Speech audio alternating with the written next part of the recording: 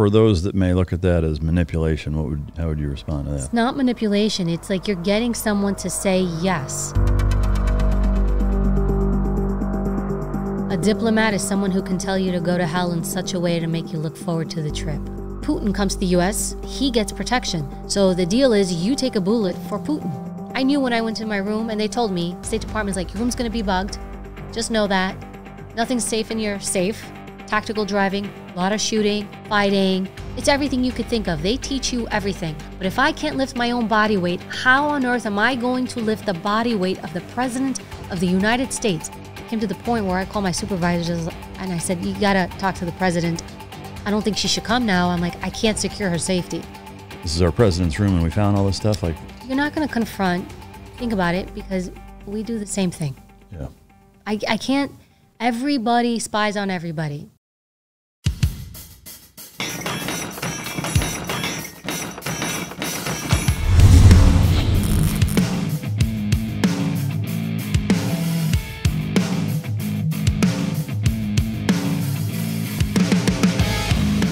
Ladies and gentlemen, as always, it's both an honor and a pleasure to welcome my next guest to the podcast. She did a short stint with the NYPD and then 12 years with the Secret Service, to include time as a criminal investigator, protection details of Clinton, Bush, and Obama.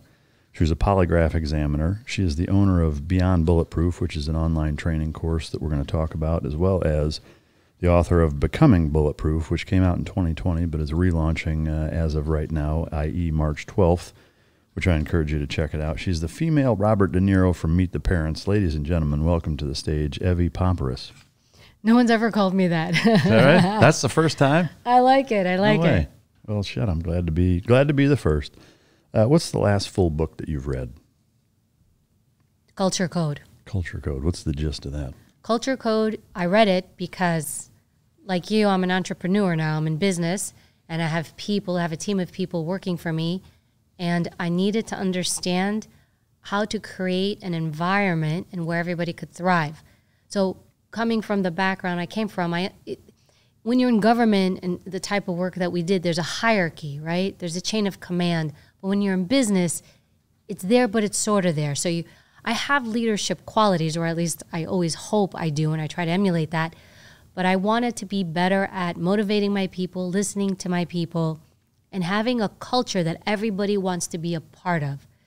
And that's why I read that book. I said, I want my people that are with me, that work with me, and not just directly with me, but my third-party vendors, other people, I want them to want to be there. Yeah. And I do a lot of keynotes and training for big companies, and one of the things that I've seen, too, that they struggle with, turnover. Everyone's leaving. Nobody wants to stay. Everybody is unhappy. But what this book talks about, there's organizations out there, to include Navy SEALs, organizations like U.S. Secret Service, that people will trip over themselves and go work at, and they don't even care, in a sense. Like, the last thing they ask is, how much do I get paid? Yeah. You just want to be part of that culture so badly. And there's companies like that, Googles, the Apples, right? Why do people trip over themselves and want to be there? Because of that brand. And so I wanted to emulate that for what I'm building. So even though I'm not at that level, I care about my people, and I want happy people, strong brand, and I want them thriving, not just everybody to be there in service of me and what my message is. Yeah.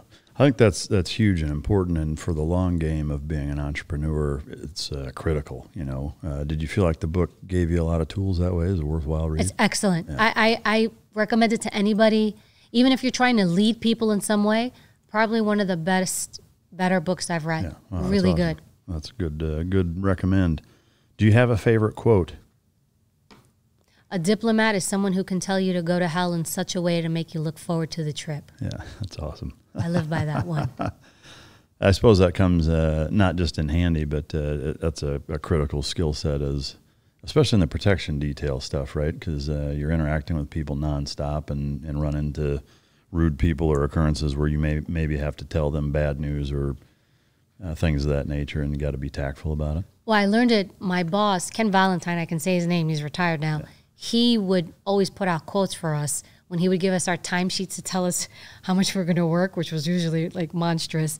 And at the bottom one of the sheets, he had that quote, and I loved it because it helps you deal with people, because sometimes we want to force people into, we want to kind of sway our weight, flex our muscle. And what I learned is if you can get people to comply without force, you win, and you win in everything. And so I use it to this day with everything. If I can get you to say yes to something that even you don't want to do and do it with a smile on your face, I won. Yeah. For those that may look at that as manipulation, how would you respond to that? It's not manipulation. It's like you're getting someone to say yes, because otherwise you're just using force. Here's the problem with force. You can force somebody to do something, your kid, whoever. You can force them. The problem with that is it works short term. When you force something upon someone, long term they will hold it against you, they will resent you. So if you can get people to comply, even if it's something they don't want to do, if you can get them to see it from a different perspective, you win, and then they're also less resentful. You maintain the integrity of the relationship. So I don't see it as manipulation, but also you're also dealing with bad actors in life. Not everybody's rainbows and unicorns. Yeah. You're dealing with difficult people, which is where initially we started using it in the U.S. Secret Service, criminal investigations, arrests, protection. No one wants to listen to you. I don't want to have conflict and get into a fight. One, I don't have time. Two, anytime you put hands on someone, it always goes downhill. If you can get people to comply without use of force, which is really how it started, that's the best. Is there instead of just seeing a different perspective and trying to convince them to say yes, is there a component of incentivizing them to do so? Does that play a role?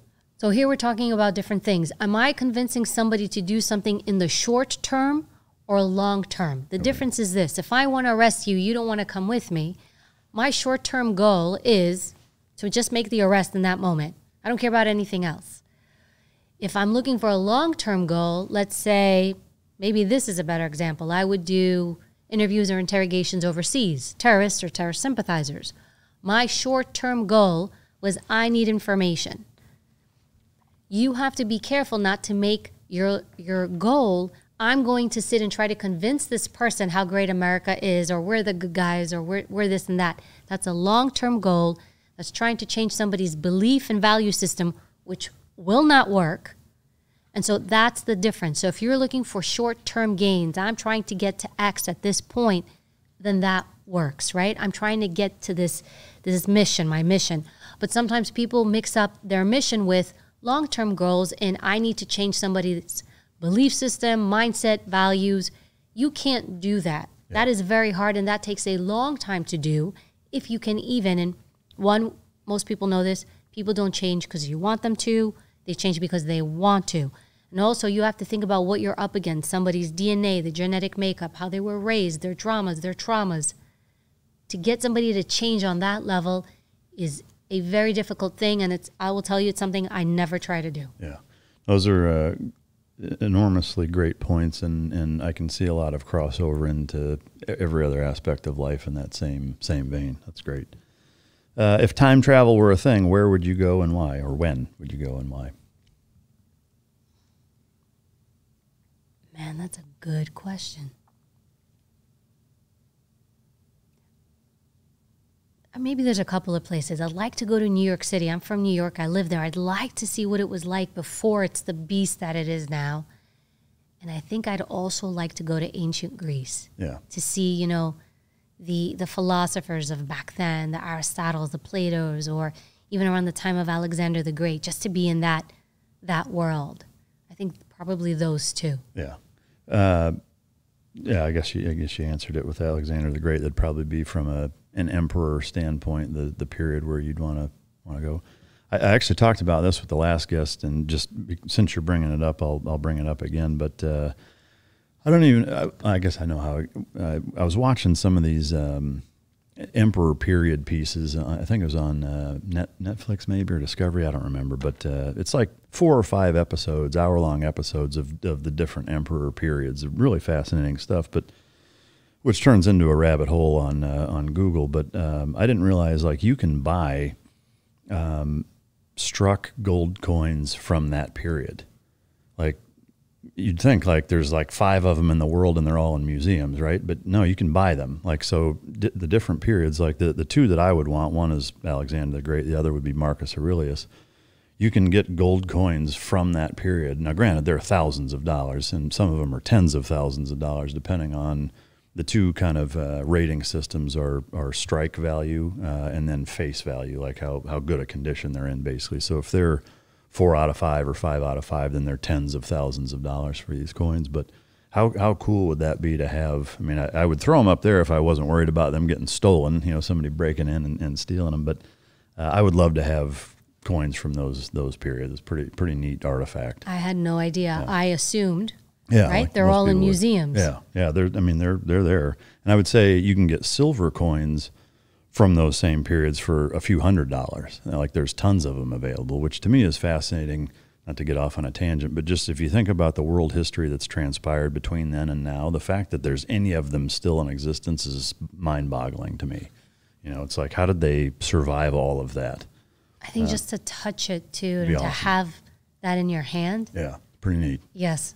What's your spirit animal? I don't know. You don't know? Are you an animal person? You're from New York. You can't be that animal-oriented, right, other than maybe the... Wolf. Wolf? Yeah, that makes sense. Wolf. I like wolf. In fact, I don't have a dog. But I always told my husband if we get one, I want, and I speak 0 dog, so I know I come in with complete humility and I know I'm going to butcher this. But German Shepherds, which is what we had in the U.S. Secret Service detail, that would be the dog I would want. Yeah. And he keeps telling me to get something else, and I'm going to say it because I think I'm correct. Please, everybody, be kind. Just be kind to me. King Corso. Yeah. Hey, guys, I know some people bitch about the ads. You don't like them. So we're offering for $5 a month early and ad-free episodes of the Mic Drop Show, also including some bonus footage that's not in the episode that's published on YouTube or any of the audio channels of the guests and I either dicking around in the studio or continuing the conversation of stuff that kind of is required to be behind a paywall, et cetera. So go on Patreon for Mic Drop, $5 a month, early episodes, ad-free, and bonus footage. What are the 2 key components for canine success? That's effective training and proper nutrition. Fueled by Team Dog brings those 2 components to your family and best friend. The perfect nutritional balance that results in a higher mental acuity, energy, overall vitality, and even an improved appearance. Every product you will find in my company's store was born from the battlefield and not from the boardroom. Let my life's work help you become your dog's hero. And so we're having this debate about what kind of dog to get. Yeah. And I feel like you should tell me.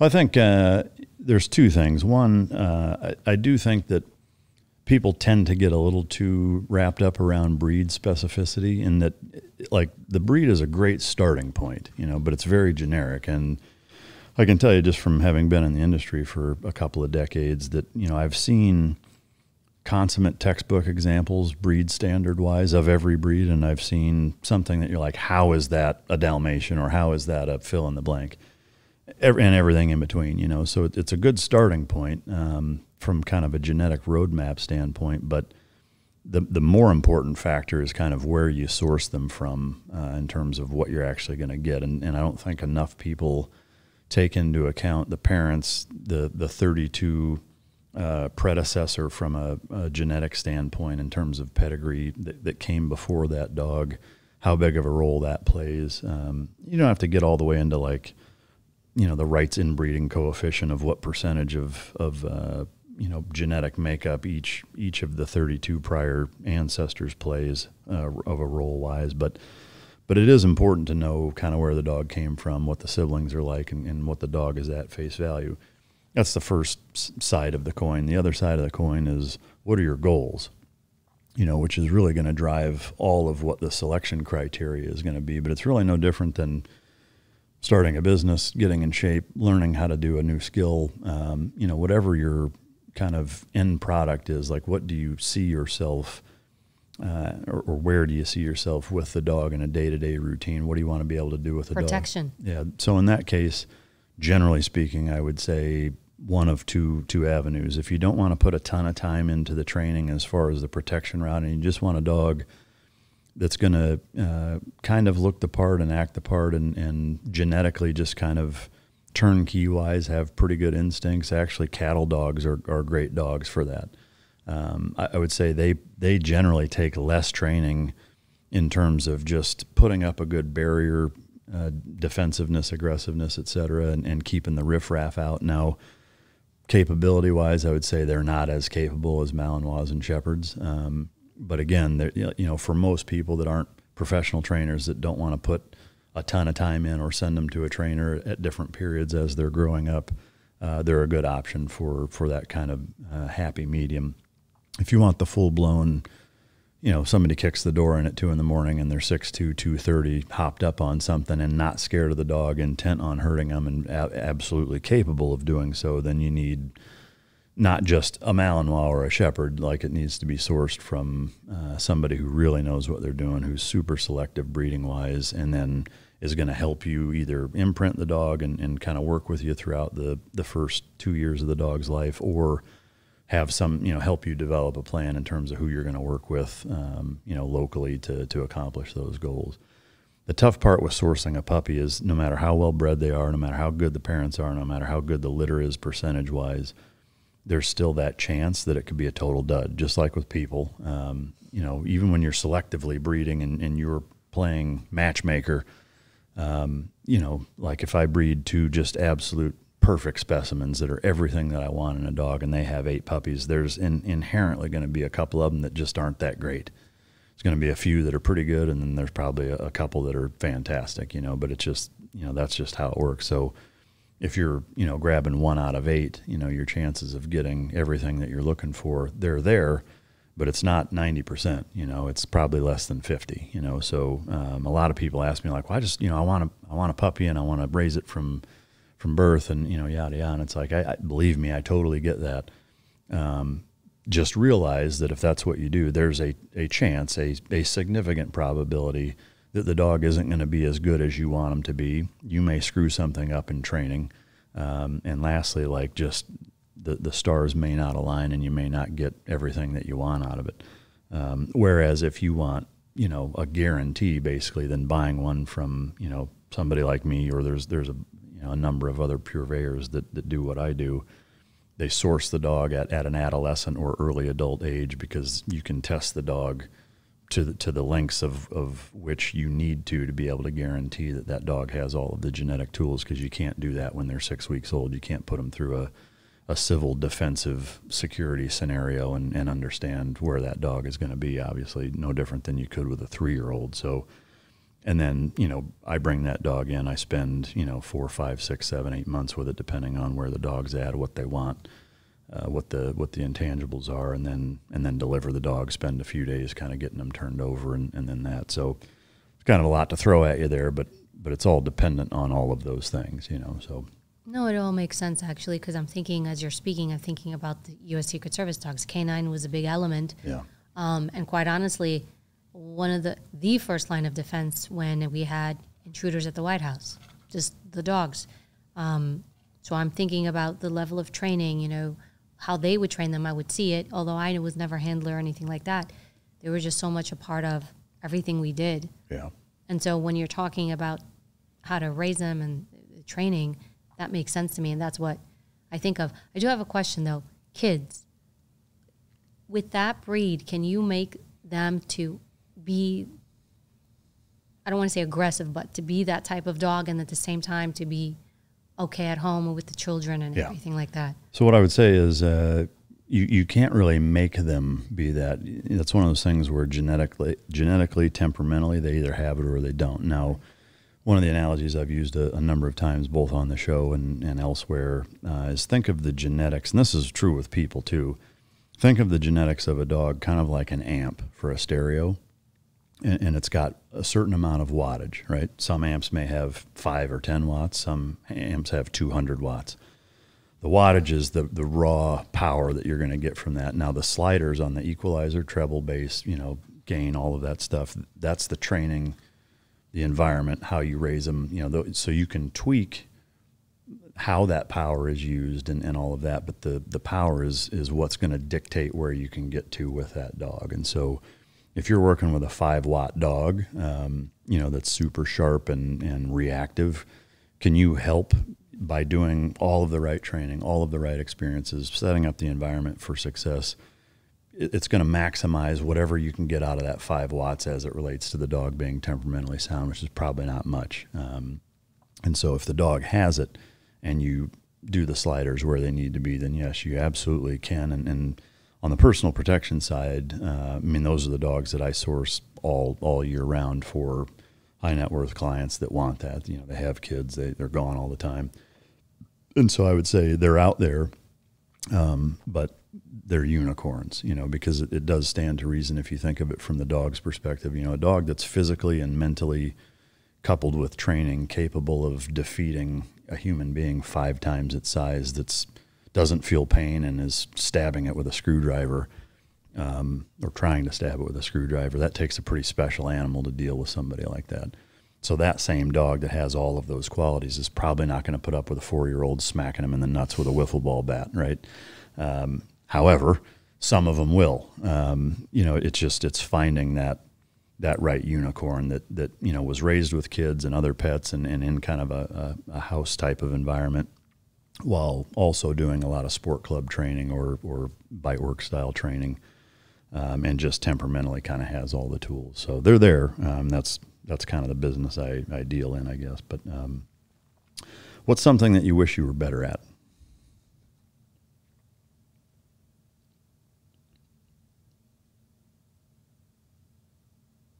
So many things, I guess. Like I'm an unfinished person. Something I wish I was better at. Answering questions faster. Probably. I think I always try to be authentic and not to say whatever. I think maybe I don't want to say a better writer. I'm a good writer. Just maybe a faster. I'll tell you this. And I'm good at time management, but I think as I've been growing in work and business, I wish I was better at time management and delegating things to people. I do try to delegate, but sometimes I'll do it because I can do it faster. Yeah. So that's something I've been working on, to let people around me do things, struggle with them so that they can learn them, and try not to touch it. That's something I've been working on to be better at. Yeah, no, that's great. I mean, that's something I've learned the hard way too, and agree that's the short term versus long term. Is short term, it's faster, easier, better, more efficient for me to just do it. But in the long term, you got to turn it over to somebody else. Makes good sense. What's your normal morning routine? What time do you get up in the first 3 hours of your day? What does that look like? My morning routine is I wake up, I have a baby. So if she's up, I try to help with that. I hired my mother. I know it's her grandma, but she's like, oh, I'll help. I said, no, I'm hiring you. Yeah. I hired her. I said, you're going to be on payroll. I don't want a couple hours here or there. So I was blessed to be able to have that. So usually, sometimes she sleeps in. If she's sleeping in, I'll leave her alone. I have a husband who's just excellent.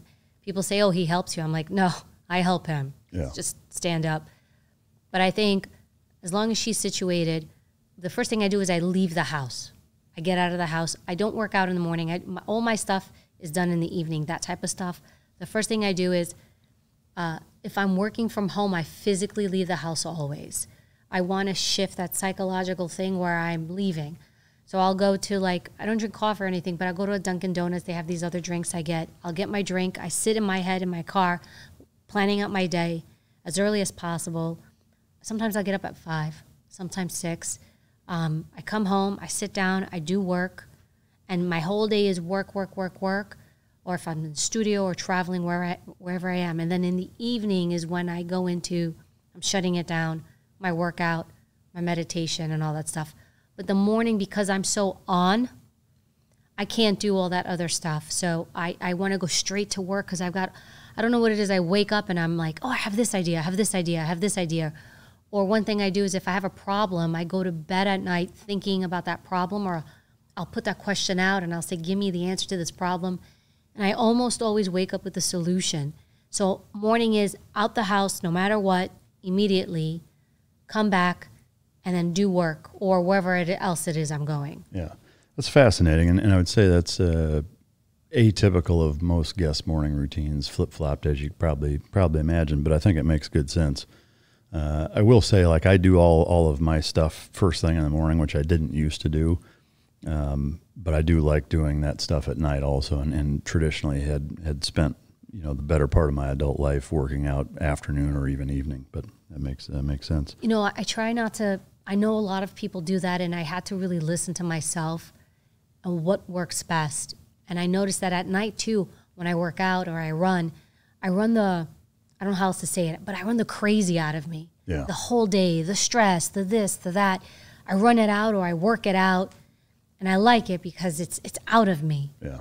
It's gone, and then I can meditate, I wind down, and so that's really where I look at my performance, and my performance is better when I'm doing that routine. Yeah, that makes good sense. That's worth trying for sure, I think. But if you guys are anything like me, trouble sleeping can be something that, affects how well the next day is and how productive you are. If you are having trouble sleeping, I've been working with this company called Dream. And if poor sleep is negatively impacting your life, I encourage you to check them out. It's Beam's Dream Powder. It's a science-backed hot cocoa for sleep. And if you know anything about me and the things that I talk about on this show, you know that sleep is a huge thing, and Dream has been a game changer. One of the biggest components to the sleep regimen and the morning routine that I have is incorporating this Beam Dream Powder, which this hot cocoa is phenomenal. Today, the listeners get a special discount on Beam's Dream Powder. It's a science-backed hot cocoa for sleep with no added sugar. Better sleep has never tasted better. It's one of my favorite things to wind the day down with. They've got chocolate, peanut butter, cinnamon, cocoa. There's 15 calories, no sugar. It's high quality efficacy and formulated to ease your body into rest, support all 4 stages of the sleep cycle, and help you fall asleep faster and stay asleep longer. A lot of other sleep aids have next day grog in this Dream. It's got an all-natural blend of reishi, magnesium, L-theanine, apigenin, and melatonin to help you fall asleep, stay asleep, and wake up refreshed.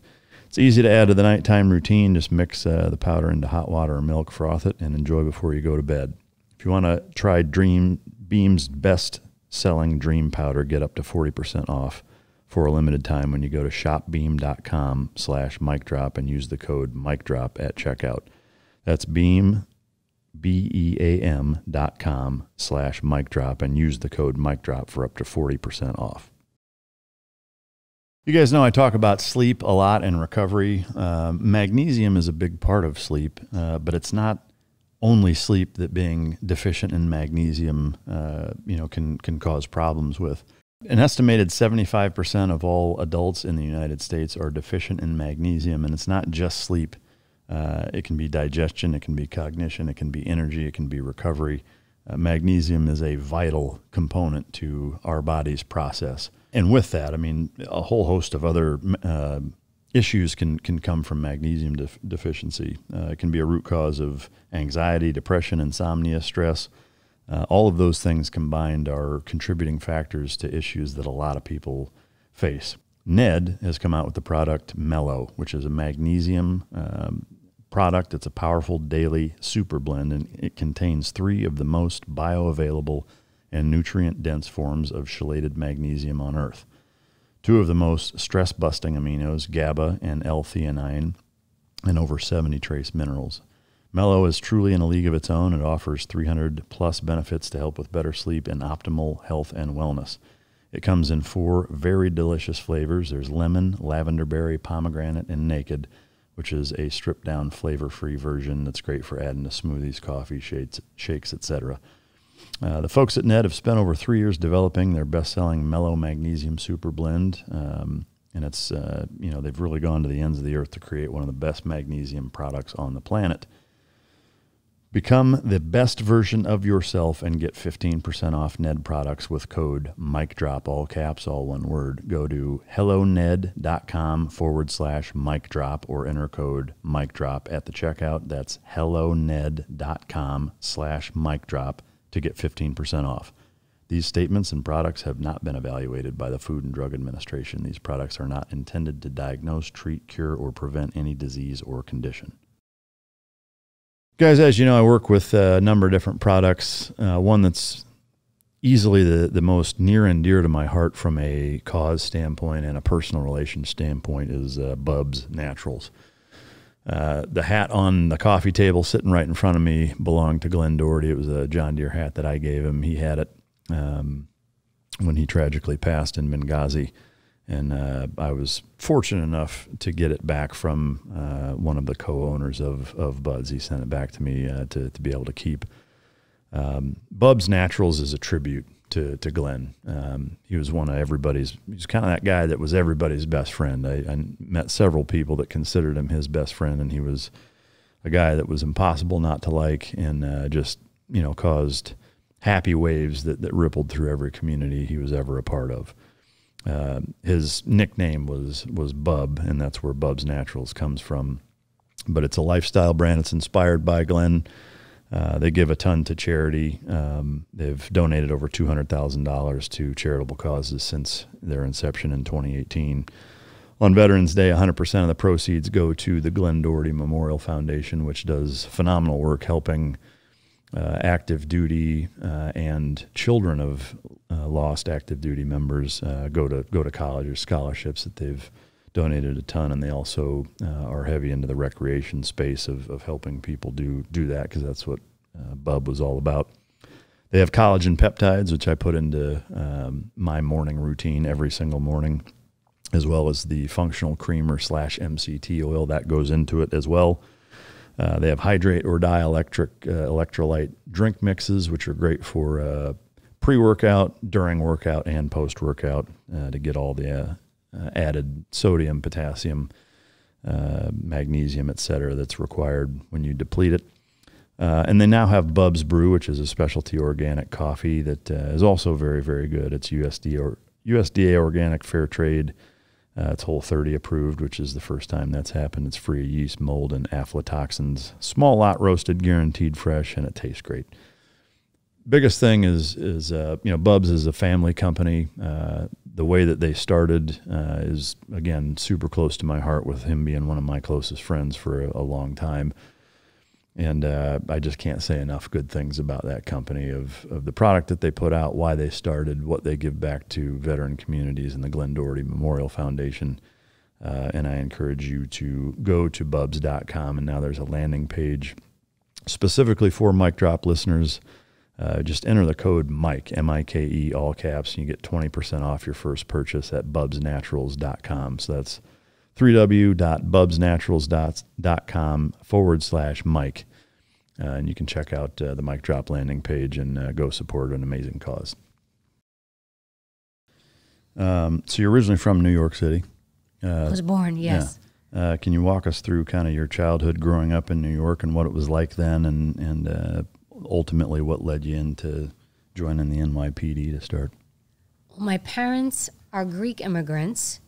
And when they came to the United States, I was actually born in Harlem. Really? I was born in Harlem, New York. And right next to Harlem is an area called Washington Heights, which back then was even worse than Harlem, if you can imagine, but it was. And that was kind of the immigrant minority area where everybody would go. So they were dirt poor. I remember there was a photo of me as a little kid, and it was a room with two chairs and a table, and that's all they had, and a mattress, I think, on the floor. So we lived there. I was young. When they were able to save up enough money by doing their work, they moved us to Astoria, Queens, and that was a hub of where there was like a close community of Greeks. I think a lot of immigrants, what they do, they try to stick around their community, the language, and what they know and they're comfortable with. So that's where my parents ended up going. And I grew up the predominant time there. And actually, although when we lived there, I lived in public housing, which was, they couldn't afford normal housing, so we lived in city housing. What I remember are roaches. Yeah. Everywhere. I mean, you would wake up at night, as a kid, you want a cookie, you want something. And I would have my mom's flip-flop, I call it a pandofla in Greek, but my mom's flip-flop in one hand, or my dad's, because it had to be big. And I would walk into the kitchen, and you had to time it, and I would flick the lights on and immediately be into flip-flap action. And as soon as I flick it on, you would see the roaches disperse, and I would just try to get as many as I could. As a kid, I didn't understand what that was home. But, you know, they were like in the cabinets. They were in our food. I mean, my parents did what they could to seal everything. And then I go get my cookie in the sealed box and make sure you seal that thing up. But that's how we lived. We couldn't go outside. It was high crime, a lot of drugs. Where we grew up, public housing in Queens. And then over time, actually my parents, despite them not having money, the one thing that they did is they did not let me go to public school. They were pretty brutal there. There was no way they were going to let my brother or I go to public school. They put us in a private Greek school. So half our lessons were in English, and half of them were actually in Greek. Oh, wow. So I learned about ancient Greece and history and all these things, which I didn't realize back then. I was like, why am I learning this? I'm in America. But looking back now, I really had like college courses and philosophy and all that. That's really the essence of how we grew up. And you know, it's interesting. You asked me how I went into law enforcement. I don't know. I didn't grow up thinking, I want to grow up to be a cop. Cops didn't really help us when we were younger. Actually, I never saw cops in our neighborhood. Ironically, they didn't go to those neighborhoods unless something was really happening. So I didn't really grow up seeing them around. There was a lot of crime. And I guess you could look at it this way. If you grew up in fear, and it was always, don't go out, don't go this, don't talk to people, don't that. If you grew up in fear, one of two things happen to you. If you're raised to be like, be afraid of everything and everyone, you either become more afraid or you kind of just develop and I'm assuming I can do this on this podcast, just like, fuck you. Yeah. I can't live like this. And over the years, I began to lean more that way. My father had that demeanor too, but to protect his kids, he was like, you can't go out, be careful. And I think with that, and I studied politics in college, I always knew I wanted to serve and to do something to serve. And I studied political science. I studied art, actually, too. I had 2 majors. And so then from that, I worked for a Congresswoman Carolyn McCarthy. I was her intern. I did an intern. I found it like on some bulletin board in my college. And I was a kid. I was like, I'll do anything. And it was one of those free internships. I worked for her for 6 months. I learned so much. When my internship was over, I asked them, I said, can I stay? They said, you can stay, but it's still free. I said, that's fine. And I stayed on almost 2 years working for free for her office, while I went to college and I had my part-time jobs. And I think that really pushed me into service. And then from there, you graduate college, and honestly, I couldn't find a job. Everything was, back then it was called being a secretary. And I thought, man, I can't do that. And so I remember being on the subway, New York City subway one day. Subway doors open. As I'm sitting there having this dilemma, and I see this New York City cop. And he's hanging out there, and he's got his bare belly hanging out. Back then they had those. And he's leaning up against the rails. And I remember looking at him thinking, I could do that. And that night, I went home. I didn't tell anybody anything. And I called 212 Recruit. I said, hey, you guys are hiring for a police officer? And they said, yeah. They said, you know what? The test is next week. You want to come? I said, yeah. I didn't tell anybody anything. And I went and took the test. And that's how it all started. Wow. That's an incredible journey for sure. If we could, there's a couple questions I want to ask about just growing up in that environment before we get into the law enforcement and Secret Service career. But do you know about how old your parents were when they came here? My mother was 19 and my father was 30. My father was in the shipping. He was in the Greek Navy, and then he went into the Merchant Marines. So he was all over the world on the ships. He was a captain, actually. Oh, wow. Growing up, did you talk to them much about what it was like in Greece, why they came here? Was there any of that? I didn't need to, because they reminded me every single day. Why you're here. Every day. Do you know I went to school no shoes? Yeah. And it was true. Yeah. You know what else they also did, though? Every summer, because they could not afford daycare, we had my grandmother help take care of us in the afternoons when we got out of school, and neighbors.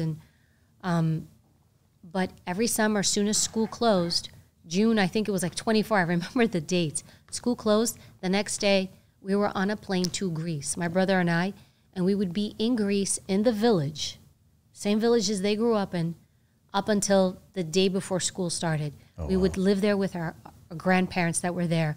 And I remember my mom's village, we literally, there was no bathroom. We had an outhouse, and it was right next to the chicken coop.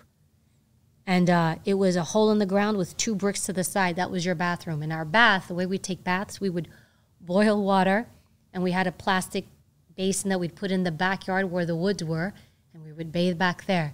So I grew up seeing and knowing how they were raised. Yeah. So I think they did it for 2 reasons. One, they simply could not afford daycare, and they wouldn't put me in anything where there was no person that they knew. It was New York. You really couldn't trust anybody at that time. And then 2, they wanted to make sure that we grew up knowing our identity. And so every summer we went there, every summer. Wow. That's such a neat contrast, to make your perspective well-rounded and being appreciative of everything that I think a lot of kids, not to their own fault, obviously, but, I think most kids lack pretty severely in today's day and age. It's true. Scheduling, taking a bath was something we scheduled. Yeah. And it took maybe an hour just to boil the water Yeah. to fill the basin. All using the same water, right?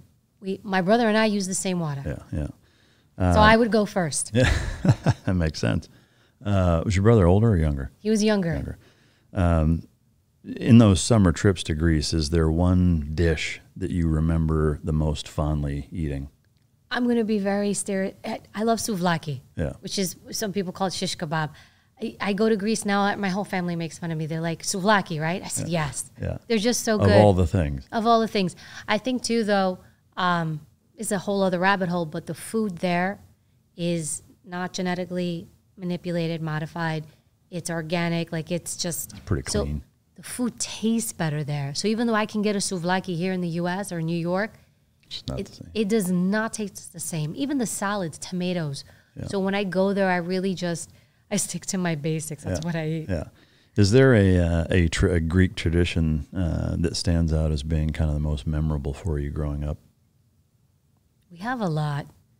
I think Easter is something that always sticks out. Easter, we bless the home. We go to midnight mass, and you light a candle. There's a ceremony where you go to church, and then I know in a lot of churches they have lights now. When you light a candle, you pay to light a light. But they still do fire. And so when you go to midnight mass for a Greek Easter, it's at midnight, and it's all the Greeks, and nobody fits in the church. So everyone's out in this sea of streets in New York, no less. And they pass out the holy light that actually I think comes from the Holy Land. And they light all the candles, and it's kind of like this ripple effect of light. It's just a really nice thing. And then when you go home, you get in the car and you have to protect the light because you want to bring it home to bless the home or give light to the home. And when you walk into the home, we always did this. You would take the cross and the fire and burn a cross into the top of the border of the church, not the church, the home. And so when you go to any Greek home, what you'll see is it looks like the house caught on fire, but it's not. It's the symbol. I don't know, you said that, and that's always what I thought in the holy light. So that's something we do. Yeah, that's a really cool tradition. I love the bringing the light home. That's powerful. I'm assuming some people have probably burnt their houses down trying that. I don't think so. No, they haven't done it. I don't know if any Greeks have done it. Yeah. I think maybe because they grew up doing it, so they're pretty good at it. Well versed at it. Yeah. Man, it's such a neat upbringing for sure. Did you play any sports growing up?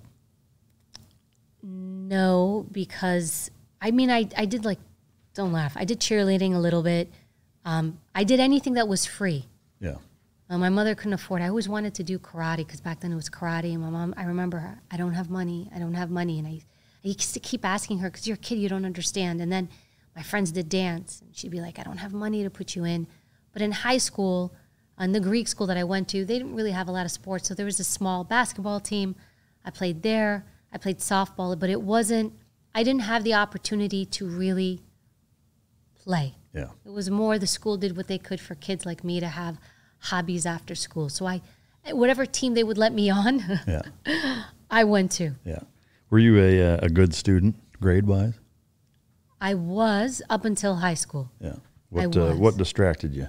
High school. Growing up, identity, being distracted, wanting to fit in, honestly, the dumb stuff that you look back now and you think, why? What was I thinking? But I'm thankful that I think 9th, 10th, 11th 12th, no, 10, 11, 12, I pushed my parents to send me to public school. Worst mistake I ever made. And that's where I kind of really fell off. But then I realized enough when I was in the 12th grade, I was like, I got to get out of this. And so I made sure to go to a college that none of my friends went to. Yeah.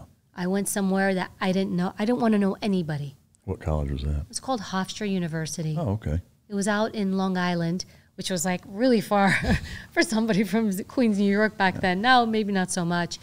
And so I just went somewhere. I was like, I'm not going to know anybody here, and I'm going to get my mind right. Yeah. And your degree was in politics? My degree was political science, international affairs, and then I studied fine art, the arts. Oh, wow. I love the arts. Do you have a favorite artist? Or a couple? I don't. I liked a lot. I mean, I studied Italian art a lot. I went actually overseas to Italy, and I did a semester abroad, and I studied art there. There's just so many. I went to Firenze. Roma is where I went to school, American University of Rome. So I just love the arts. Yeah. And just learning. Do you like Ferraris, Lamborghinis, and Ducatis also, or is that I like fast cars. Yeah. I don't drive any of those, but I like fast cars. I think the Italians have, from my perspective, the cars and the motorcycles kind of locked down in that regard. But that's neat. Do you know what's interesting about Ferrari, Lamborghini? You bring this up, and I just shared this. I'm an adjunct professor, and I shared it with my students because first day of class orientation, because you want to inspire them to keep showing up and deliver, and a lot of them are lost on social media and TV.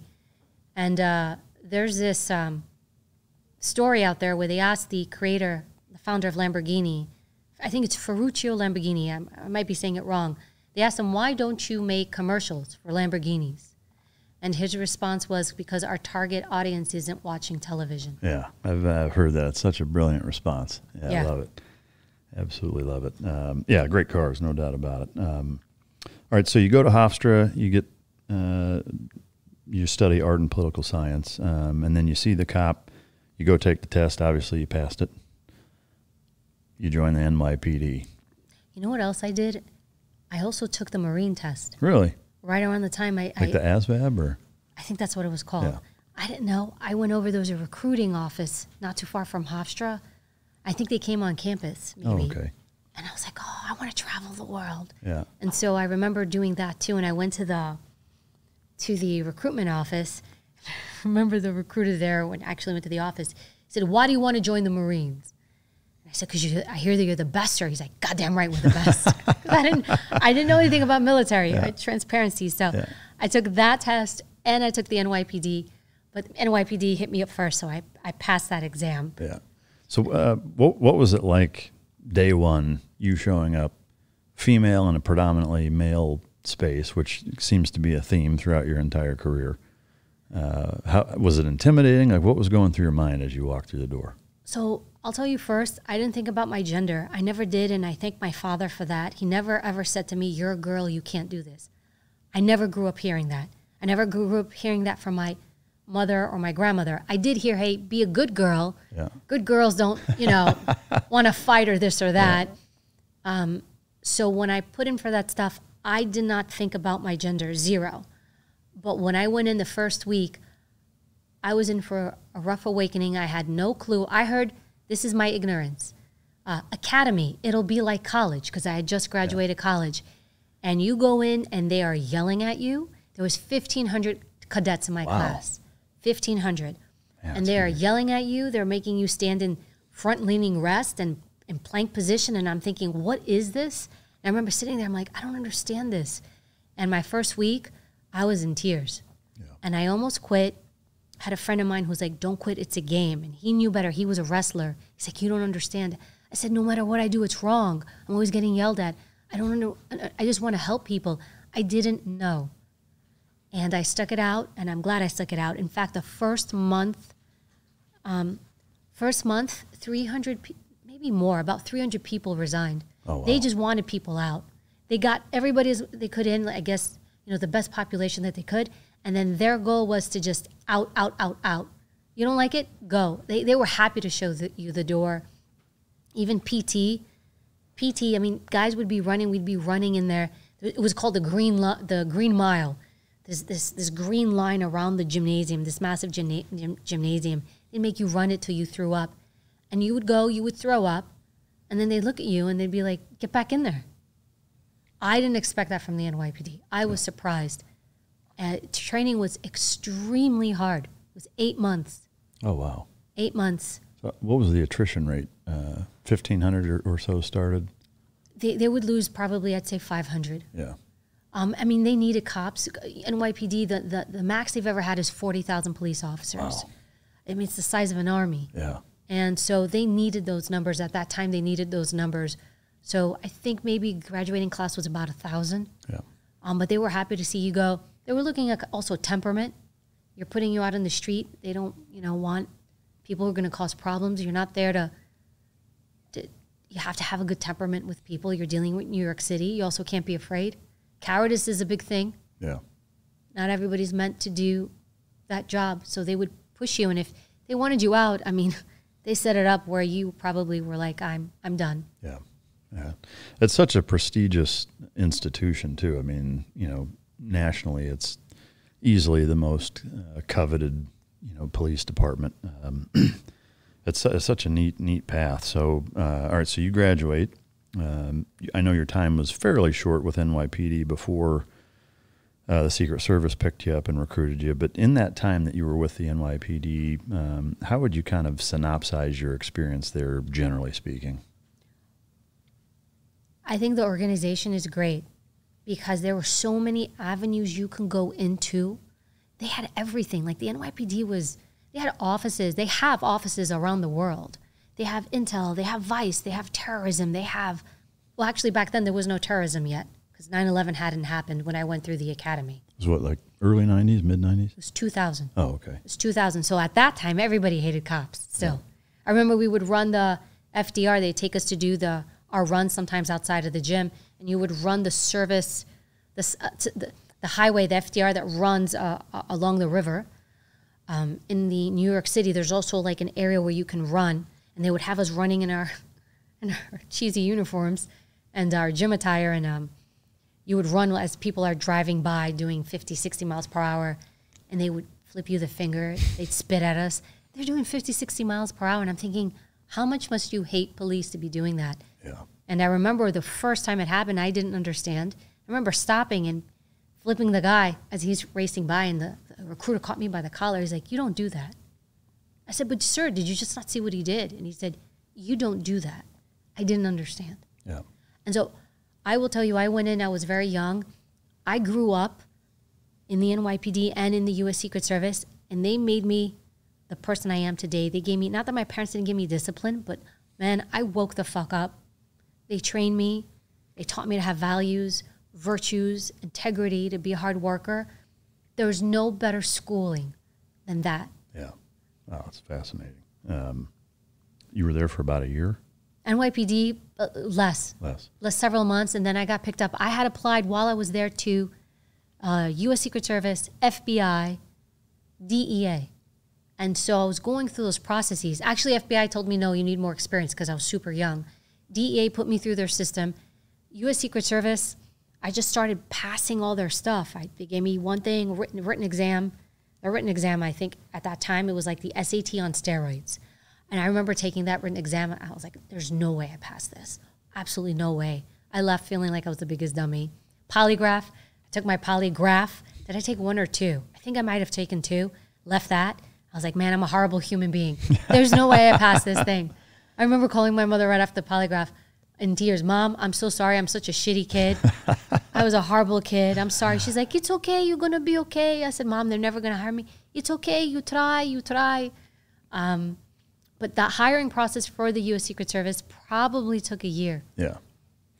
Did the NYPD not have an issue with letting you go that soon after the academy? Like, were they kind of hot about that? They were not. I actually, when I got the offer for the position for NYPD, I went to where the headquarters were for all the captains. We called them the white shirts. So I went up there because I didn't know what to do, because at that point I was cruising in the NYPD. I liked it. I actually went from just wanting to get the hell out of there to like, I love this place. And I didn't know what to do. So I went to this lieutenant, and he said, come on in. I said, sir, I got to ask you a question. I don't know what to do. I was offered a job with the U.S. Secret Service. I don't know if I should take it or not. And he said, you know what? You can always come back here.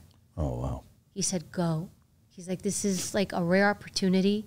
He's like, I don't want to stand in the way. Nobody here wants to stand in the way. Go. If you make it, great. If you don't, come back. Oh, that's awesome. I made the decision because he told me to. Yeah, that's great. So you say yes? I said yes. Show up at the Secret Service. Walk us through that process. So you show up, you go to your field office. My field office was New York. And you wait to go to training. So while I'm waiting to go to training, they have me mirroring or shadowing some agents. They have you doing clerical stuff. They just have you there as you're getting ready to go. And I think I was in the office 3 months before they sent me to training. So training's 2 parts. First part is what they call FLETC, Federal Law Enforcement Training Center. That is where everybody goes to be a special agent for the federal government. It's kind of the training academy for the feds.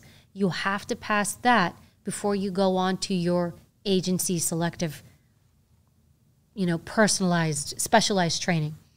So you go through that training, and it's law, it's ethics, behaviors. It's also a lot of driving, tactical driving, a lot of shooting, combat training, fighting. It's everything you could think of. They teach you everything.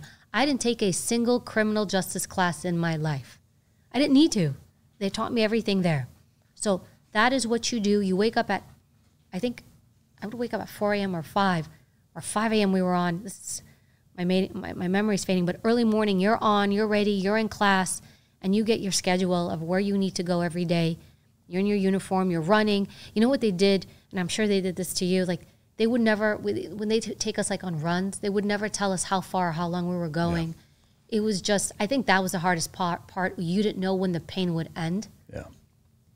And so that was hard for me because I wasn't used to that. Like, let me know when this stops.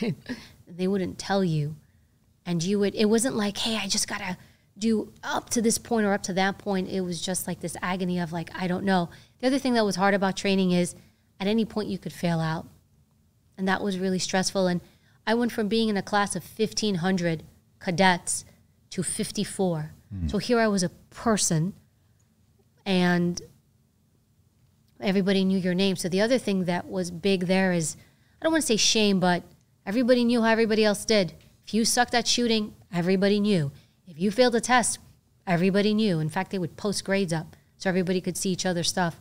So your performance was out there. And so I think it definitely incentivized or scared me to really do better. I don't want to shame myself. But if you pass that, which I did, then you go to Beltsville, which is in Maryland, and that's where your Secret Service training is. So now you go through that academy, and that's their shooting, which is probably some of the, I've done federal law enforcement and NYPD. That was the hardest shooting I ever did. In fact, the reason why they had you shoot like to this level was because you, as an agent, Secret Service agent, would likely be shooting into crowds of people because you're protecting presidents, and they had to make sure you were really good. So shooting, something I loved, turned out to be a super stressful thing for me. And I loved shooting, but it was hard. And you had to pass that. Driving, same thing. Now you're driving armored vehicles, and the armored vehicles, especially the president's limo, the Beast, that's a very hard thing to drive because you've got the inertia of the car, and they had cones and all this stuff. That was difficult. And then fighting, training, tactics, law, all that. Then if you pass that, then you graduate. When you graduate, you get sent to a field office. You don't have a choice of what field office you go to. They'll ask you, but they don't care. I asked for New York, and lucky for me, nobody wants to go to New York. So I get to go back home because nobody wants to go there. And then you start working as an agent in the field office. That's how you start. How long is FLETC and the Secret Service Academy? 3.5 months each. Okay. In the Secret Service portion, or I guess if you compare the both the physical and mental kind of coupling of how tough and pressure oriented it is, NYPD Academy, FLETC, Secret Service, which one is the most difficult? They were all hard in their own way. NYPD was hard because nobody cared. You were a body. It's not that they were being mean. They were just toughening you up. Probably Secret Service because everyone's watching you, So if you get up on that pull-up bar and you can't do a pull-up, full disclosure, I went to U.S. Secret Service training. In NYPD, I never had to do a pull-up. So I go to U.S. Secret Service training. First day, they're like, get up and do a pull-up. I can't do one. Everybody Mike sees that I can't do one. And I was like, this isn't good. So I spent every day doing pull-ups, practicing. And I was like, I'm going to compete at the same level, also as the guys, because there were different qualifications for women. I found out later that there were. I didn't know. And I was just like, I'm going to compete at the guys' qualifications. I was like, I don't want to hear anything from anyone that I should not be here. And so that part, so I would work out during the day, because our training there was during the day. I would work out during the day with my group, and then at night, because I sucked at pull-ups and I sucked at running, I would run. And sometimes I would grab some of the guys who, like there's an Army Ranger in my class, Navy SEAL. I'd be like, hey, can I work out with you? Can I run with you? Because sometimes the guys would do it too, and they were like, come on in. So I had a good experience with that, but it was hard because I was with former Navy SEALs, former Army Rangers, and I had several months in the NYPD. I wasn't at that level. Yeah. Now I got in, I spoke languages, I had other talents that I brought in, but I had to make sure people knew that physically I should be there, and they had that right. Yeah. Do you know what, going back to some of the driving, well, actually, before I get to that, you mentioned there's a different standard for women versus men. What's your personal take on that? Do you think that there should be? This is a hard subject for a lot of people. I don't think there should be. I don't. And I want women to compete. I want women to do this stuff. But you have to physically be able to do, they should have one standard. Everybody should be able to do this. Because the job requires this. So whatever the job requires, everybody should be able to do. So as long as those standards are fair and appropriate to what is required of the job, then yes, one standard. That's what I think, because if you can't run, if my run time as a woman is lower than the run time of my male counterpart, then if he needs help and I can't run there fast enough to help him, that is a problem. If I can't lift my own body weight, which by the end I was banging out my pull-ups, but if I can't lift my own body weight, how on earth am I going to lift the body weight of the President of the United States? Secret Service is a very physical job. If you look at all the other federal agencies, and there's no knock on them, you can do them from behind the desk, a lot of them. Every once in a while you go do a search warrant or arrest warrant. No knock on FBI. Great agency. U.S. Secret Service, there is a physical component to that you must meet those standards. So in that agency, I would say one line. There are certain places where it just should be the same. Everybody needs to do everything. So again, so long as those standards are fair and not designed to push out other people, I'm all for it. Yeah, no, I don't disagree with that. I think the key component there is reflective of what the job requires. You have to physically be able to do it. Yeah, yeah. You mentioned driving the Beast. Do you know how much that thing weighs? I'm not allowed to tell. Really? No. Can you give a ballpark? I think I can say it's over a certain weight. I don't know. It's very heavy. Yeah. I can tell you this: if you open the door, it is truly classified, Mike. We're not allowed to talk about it. But if you open just the door of the Beast, just the door width of the driver's side, all of the doors are it's probably this thick. Wow. So what they do is they take the car from Cadillac. It's always a Cadillac. It gets stripped down. Your Secret Service has actually their own mechanics. It's pretty amazing. Like when you go to see what they do with the cars, then they come in and they do their stuff to the Beast. They put in all their James Bond shit. All of it. It's literally, yes. Yeah. They line it, they Kevlar, the glass, all of it, and I can't say too much. They put whatever it needs, and they make that thing. That's why it's called a Beast, because it's a beast. Yeah. I mean, it's got to be 11,000, 12,000 pounds would be my guess, just based on. Nope, more. What? Yeah, well, there we at least know it's more than that. More. Can you say what engine is in it? I can't. Yeah. I appreciate your questions. Yeah. I'm still super tight with my U.S. Secret Service colleagues in the headquarters, and I don't want them calling me up like, what are you saying? You say how much horsepower is in it? Do you know, I don't know. Oh, okay. I don't know. It's heavy. Yeah. It's a heavy car because of all the weight it has to carry. And to drive that car, there's really super specialized training for that, especially actually when there's a unique unit that's just, they call them TS, and these guys just drive the beast. Yeah. And they go through special training. You have to, even when we travel overseas, they have to measure the distance between the road and the bottom of the beast. There's actually like math computation that goes into like where we take the car to make sure it fits, to make sure it can drive on that road, to make sure that road is sturdy enough to hold the beast. Yeah. There's a lot that goes into it. In fact, when we would go overseas, all our cars and equipment, even our magnetometers, the mags that we set up, all comes from the U.S. Wow. That's cool. We never use anybody else's vehicles. Yeah. I wouldn't want to be in anybody else's vehicles. Sense. Well, I mean, it kind of lends itself to the question of, why as a government, whether it's Secret Service, Department of Defense, you name it, is how reliant we are on China for a lot of electronic technology. To me, that's a horrible fucking idea, or a horrible scenario we've put ourselves in. But can you say how many cylinders are in the engine? I can't say anything. I can't. The motorhead in me is curious. I feel you. I love cars. Yeah. It's super classified, and I understand why, because the idea is, I'll say this. The President of the United States is the most vulnerable during arrival and departures when he's in movement. Yeah. If he's in the White House, he's safe. If he's at Starbucks, he's still safe. He's indoors, he's safe. So movement is where you're the most vulnerable. So that's why they keep that so secret, because if there's an attack on the beast, if somebody tries to do that, they really want to mitigate that, because if you get attacked while you're in those cars, it's just not a good day. For sure. No, I can. I wonder if you could Google it. You probably could. Well, I don't know if you could find the answer, but I appreciate your discipline. You're doing your job, I'm doing mine, right? So no, bring the questions. I told you, ask me anything. Yeah. Is there a kind of coolest, sexiest fall guy stuntman skill set that you learned at your entire time at Secret Service? You know what I learned that actually was super simple? It wasn't a stunt. I learned how to use pressure points on people.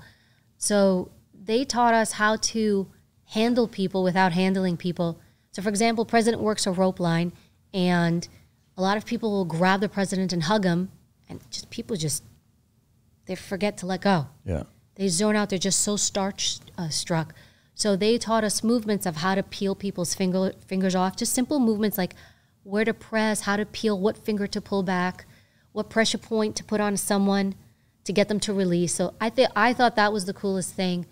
Do you use that on the husband and relatives? And well, my husband could use it on me because he's also a former agent. Yeah. But yes, you can use that. It's a really good way, just pressure points to get people to move, or we'd have people trying to block something.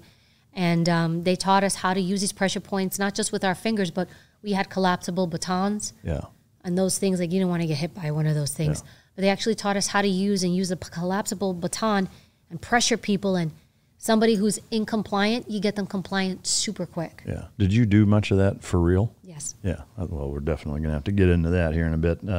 Yes. I am curious, from a kind of a 30,000-foot view of the Secret Service, one thing that I've learned here fairly recently in doing a little bit of research for today's episode is kind of the breadth and depth of, from an investigation standpoint, how far-reaching the Secret Service is that I think surprises most people. Currency as an example, but can you kind of broad spectrum just talk about all of the different things that the Secret Service does? Yeah, so most people don't know this. U.S. Secret Service was created to combat counterfeit currency. Because at the time, Abraham Lincoln's the one who actually created the U.S. Secret Service. At the time, a third of U.S. currency was counterfeit. So it was a problem because it was destroying the economy. So on April 14th, 1865, the same day he was actually assassinated, Abraham Lincoln signed and created the U.S. Secret Service. It's kind of ironic because at the time there was no protection. Protection came, I think 3 presidents later. I think maybe after 1901, McKinley is when they stepped in to do, and it wasn't even full-time protection, part-time protection of presidents, because presidents were starting to be assassinated.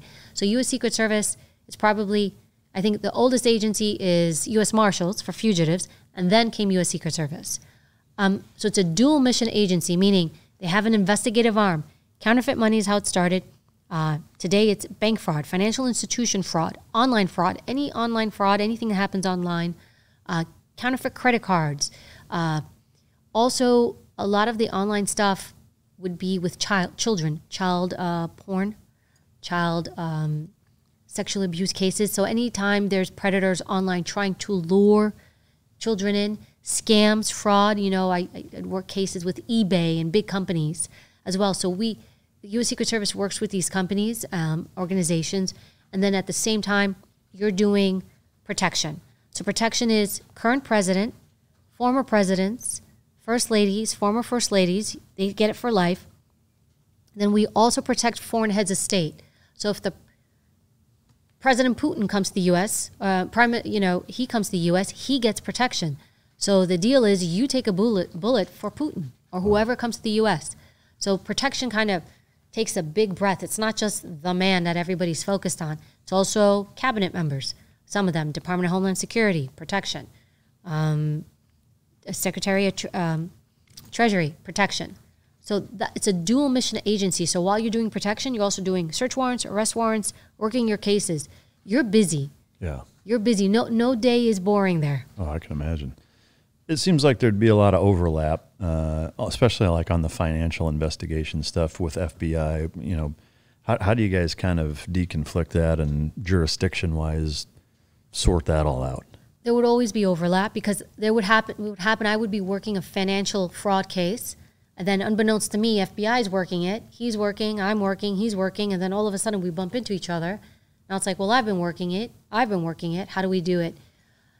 Sometimes, I don't want to say sometimes we would acquiesce and let the FBI be the lead because we were doing so much. Sometimes we'd say, hey, look at how much we've done. You could be part of it. So there would be that kind of ego back and forth. It's my case, which is sad. It shouldn't be that way. We should all be players. We're all for collective goal, but that would happen where whose case is it? I never liked that because in the end, we're all working towards the same thing. It just depended who you got. If I got a good FBI guy or gal, they'd be like, yeah, man, let's just work together. If you got somebody who was difficult, it could be a Then problem. it's pressure points and... It's pressure points. And then it'd be going into the boss. Yeah. And then how strong was my boss to say, no, this is Evy's case, or no, this is this. So sometimes it would come down to politics. So there's not a hierarchy default. It's all those intangibles that are going to dictate who gets what? It depends on how much you did. The only time there was a hierarchy where it was like, it's a U.S. Secret Service, counterfeit money, because it was U.S. Secret Service, protection, obviously, any intelligence towards threats against the president. It could be like, if it was I want to blow up New York, not us. But if it was I want to blow up New York and kill the president, then it'd be us. Yeah. So there were certain cases or things that were really exclusively us. But yes, you're correct. Like a lot of times you cross over. And look, criminals don't stay in one lane. Yeah. I'd be working counterfeit money, there'd be drugs. So that'd be, hey, DEA, there's drugs here. Criminals just, they do all sorts of things. Yeah. So one criminal may be investigated by multiple four agencies. branches. They usually don't, criminals don't typically stay in one lane. If it's drugs, it's gangs, it's money, it's fraud. There was one record label, that escapes me, it was a huge case. And it was a legitimate record label, and they did music, hip-hop. I think they had Mariah Carey on them. But they were founded initially with counterfeit money. They were using counterfeit money and credit card fraud, I believe, to create this label. And then the label launched, and it grew into this label, recording label. But because it was founded with proceeds of a crime, everybody came in. Every acronym was involved. Wow. And they shut it down. I don't know if they shut it down, but I want to say we did. Jeez. I had no idea. I'd never heard that. Yeah. As far as going through some of the currency stuff, does there crossover into like Federal Reserve, Fort Knox, like that kind of stuff? Like, does Secret Service have any involvement in any of that kind of stuff? Sometimes I think we would work with the Reserve because they would make the money, and so the counterfeit they would put security features in the money. So we would work closely with them to understand what security features they would put in. The U.S. Secret Service would guide them as to what was being scammed or replicated. We actually went to the Federal Reserve when I was in training. They took us in Washington, D.C. to show us the money, to show us how it's printed. It's pretty amazing. Grab some souvenirs. No, they didn't let me. Couple they didn't sheets. Let me. Yeah.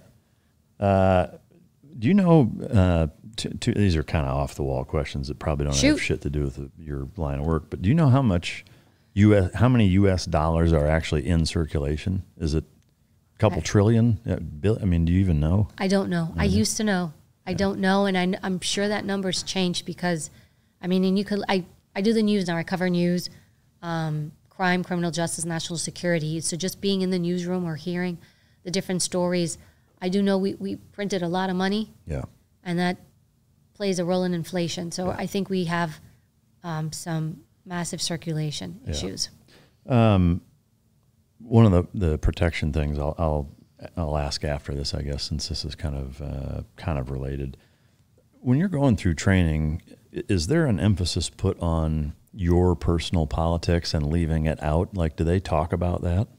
Yeah, you don't talk about politics. I mean, agreed, but I guess I'm curious, is that part of your training where they emphasize, like, hey, nobody should know what side of the fence you're on or what have you, like you leave that out? So, they didn't do that in training, I think because there was an understanding, an informal understanding amongst all of us. You don't do that. I could see them doing it now because people talk, and you're not supposed to. The idea is you're supposed to be neutral because you have a Republican president, a Democratic president, whoever, and you're not supposed to pick a side. You can vote, but you're not supposed to. And guys and gals would share their opinions within the group, within us, but you have to keep in mind, we knew these people. So when we voted, or someone voted, I actually didn't vote. I wanted to stay super neutral. I think I voted once my whole life. But when you don't want to be attached to the person because it's like you're there for the office of the president, the symbol of it.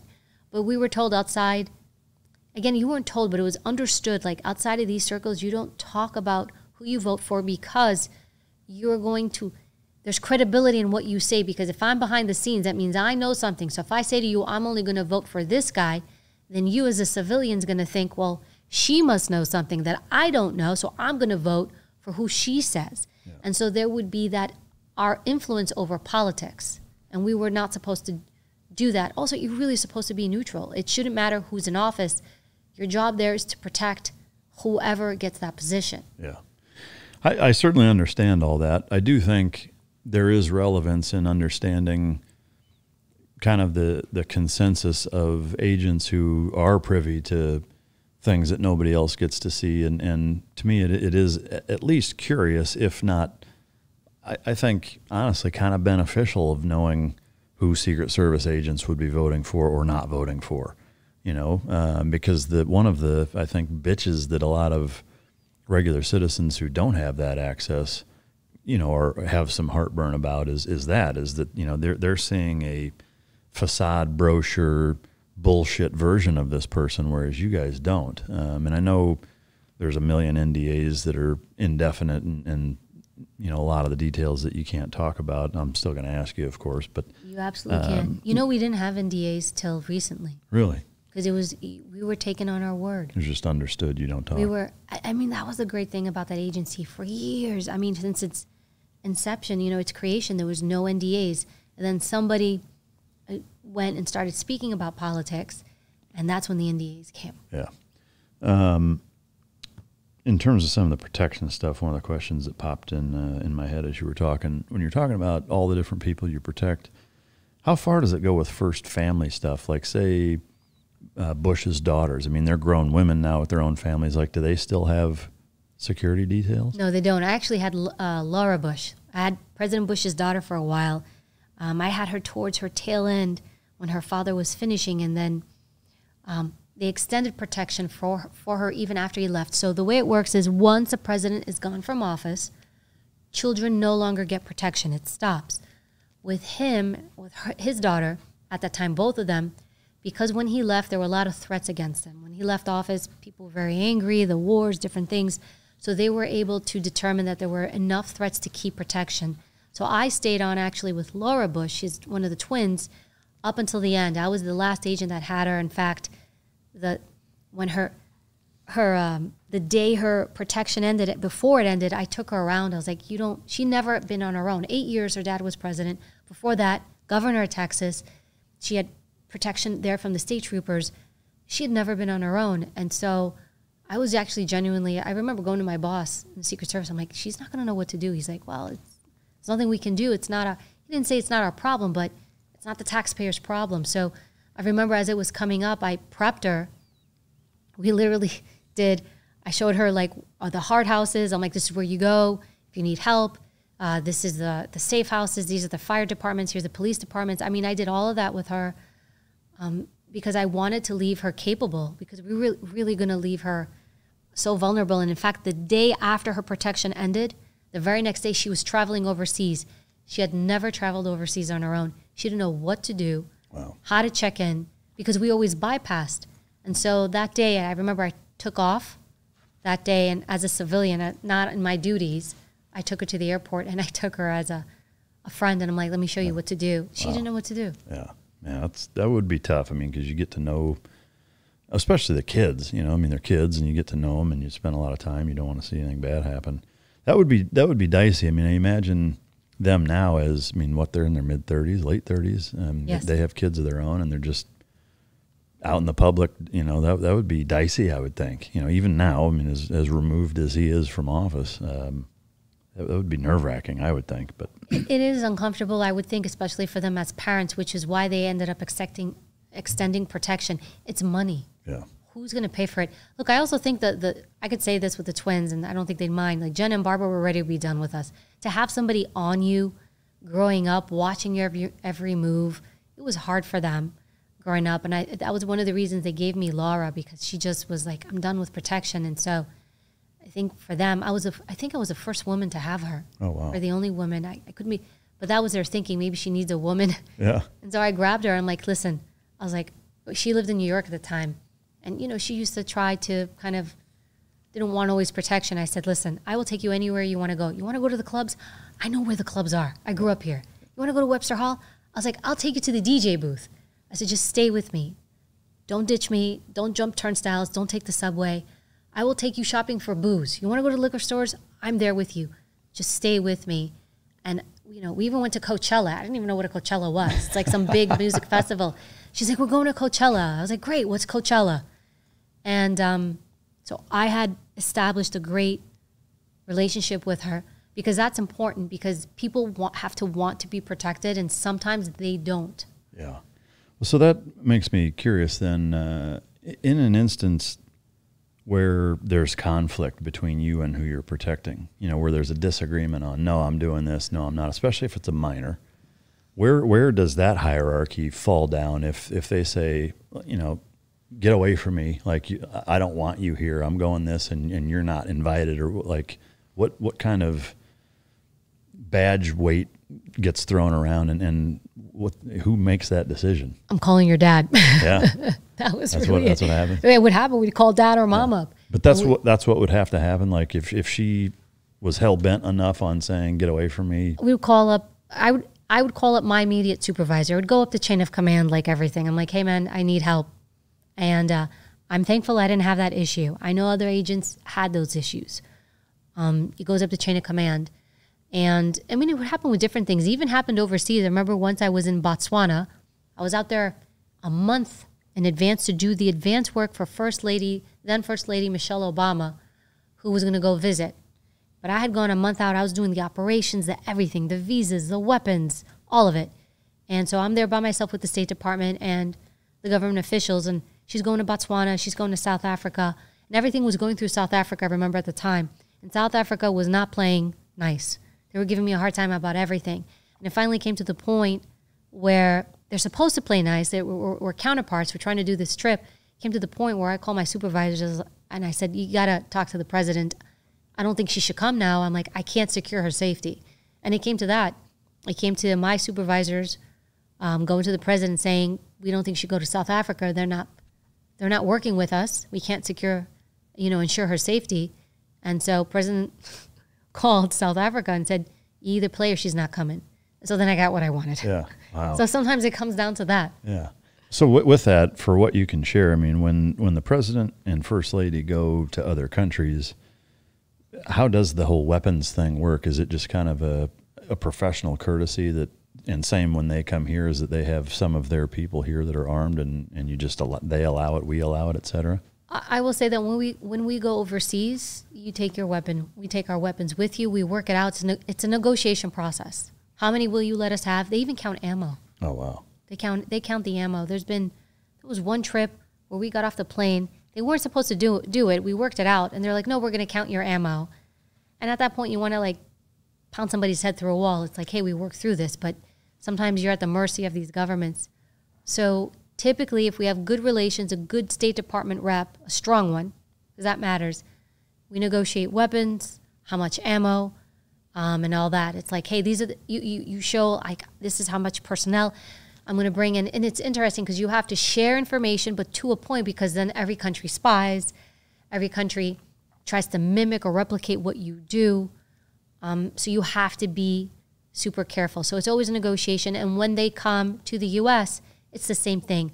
I do think when they come to the U.S., because we secure them to such a degree, and that's, I think, that's another reason why we want to secure them. Don't bring your guns, but they will bring, and we allow for that to some extent. It's all a negotiation process. Who are you? Why should you be armed? That kind of thing. Yeah. I could be mistaken, but Putin has been in the White House, right? I believe so. So in an instance like that, where, or let's just say generically, a guy like that is in the White House meeting with our president, do they have, like, would he have his own armed security guys in our White House? I can't say if his people, I don't know if I'm allowed to answer that, whether they're armed or not in the White House. That I don't want to say anything, but he will have a security team with him. Yeah. I mean, I actually took the Secretary of Treasury Paulson to to Putin, actually. And same thing, we have a security detail, we do stuff. And actually working with the Russians, they're tough, they were hard. In fact, I remember going in with my detail, and as I'm going through with my motorcade, his security team shut the gates on my motorcade, in the middle of my motorcade, and I about lost my mind. Mm. Like he split your motorcade. He split my motorcade out. So I've got my protectee on one side of the gate with his folks, and I've got part of my protective detail behind us. And so now you got to sit and go figure. And, you know, Russia's kind of like, screw you, because we probably do the same. I don't want to say we've done that to them. I don't think we've done that to them. I will say in the U.S., we were always very professional with whatever country we had. I was never told, screw with them, do this with them. Never, never, never, never. We really worked very hard to be good liaisons. In fact, you had to be it's a law enforcement position, but you had to also you were a diplomatic liaison. So how you spoke, how you represented, we would go to embassies and have meetings consistently with their ambassadors or their head people. So you were also in this pseudo-diplomatic, I mean, I had a diplomatic passport. You were a liaison for the U.S. government, so you would also be part of those negotiations, and with the State Department as well. Wow. Were there governments that, when they hosted you guys, would play games like that? Russia. Russia for sure. When I went there, when I went to check into and I wanted to say it was a Marriott, my room wasn't ready. There were people coming in, checking in after me. The bugs aren't planted yet. Yes. Yeah. And so everyone's coming in, getting checked in, and I'm waiting for like an hour, 2 hours, and I'm like, why can't I get in? Your room is not ready. And I knew when I went to my room, and they told me, State Department's like, your room's going to be bugged. Just know that. Nothing's safe in your safe. I put nothing in my safe. In fact, even to this day, I put nothing in a safe. And sometimes they would mess with you. It didn't happen to me, but they would go to your room so that you knew they were in your room. They would use the toilet and leave you something so that when you got back. That you knew somebody was in there? Yes. Like they'd take a dump or they'd? One of the two.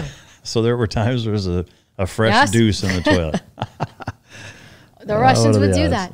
Russian submarine. There were countless stories of those. They didn't drop me one of those, but I do remember once I put like something stupid in my safe just to see, and when I came back, I couldn't open it. My code didn't work, and I knew they had gone in there. Yeah.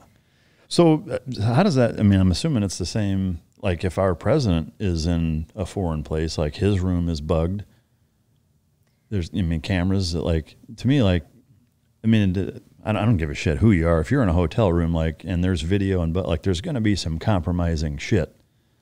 Yes. All I can say is that they have a sophisticated system. We have a sophisticated system set up in which they go out in advance and they check for all of that. All of that. Also, sometimes, too, they also know, protectees know not to have certain conversations in those areas or spaces. They know that they're not secure. So as much as we do, which we do, just in case something slips or you just don't know, man. Technology, China, these countries are very smart, brilliant. In fact, with China, they would tell us, if you bring your device to China, just know it's going to get compromised. So we wouldn't bring our devices or our laptops to China. Yeah. So, yeah, if anybody wants to know, as soon as you cross into China, just know your stuff is compromised. And if you may be okay with it.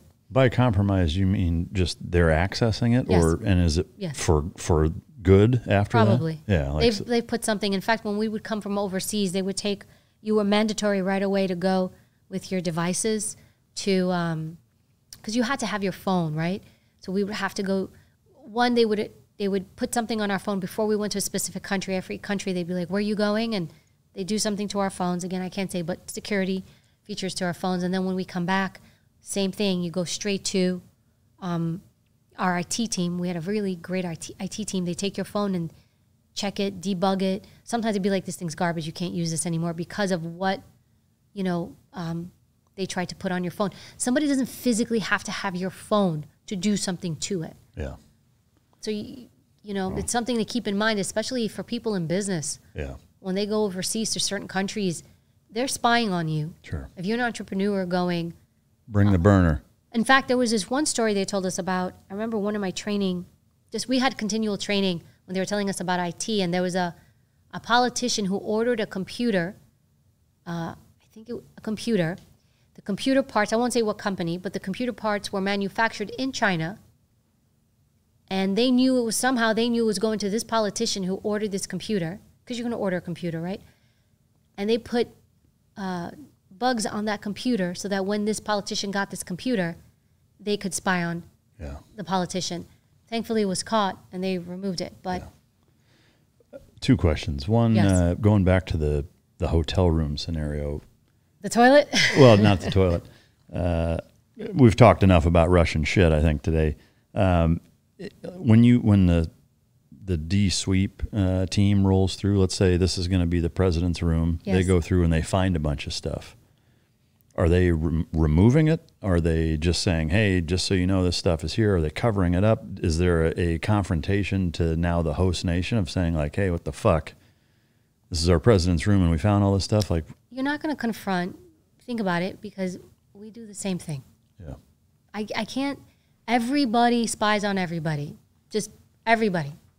So sometimes when people are like, oh, America, we should be like, nope. Everybody spies on us, and if we want to know what's going on, we need to be doing the same thing. I think that it's not smart to confront. I don't think they ever confront. I do think again, I have to be careful as to what they do. I think they decide how to handle the stuff, whether they're going to leave it or take it out. I do think they make certain decisions, but I do know pretty sure that they do not confront. Yeah. We don't want you to know what we know. Right. So if you think you're getting one over on us, even better. Yeah. Well, and I suppose just by saying we know this is here, you're showing my hands. Yeah, you're showing your hand. And if I want to mislead another country, what great way to say, oh, there's listening devices. Let me have a conversation about X that's not true and let them think it's true. Yeah. And let them put their resources somewhere else. Double, triple, quadruple cross game. Yes. In an instant where, let's say our president is in a foreign nation that's kind of dicey that way, there's a bunch of listening stuff, what have you, and something transpires that requires a national security level meeting, discussion, et cetera. Is he going back on Air Force One to have that? Like they're not going to circle the wagons in his hotel room, right? Or would they? The vehicles are secure. So they'd go to a vehicle and talk? Our vehicles are secure. Yeah. That's all I can say, is because all the vehicles come from the United States. So you guys fly them over there? The Beast? Yeah. There's multiple Beasts. The vehicles, his vehicles, our vehicles, even the Secret Service, the follow-up, all our stuff, we bring all our toys. Yeah, okay. And so that our stuff is secure. Yeah. I tell people when they ask me about active shooters or schools or different things, I tell them, hide behind a curtain, hide behind a poster. If they can't see you, it's way better than just being exposed. Don't just look for cover.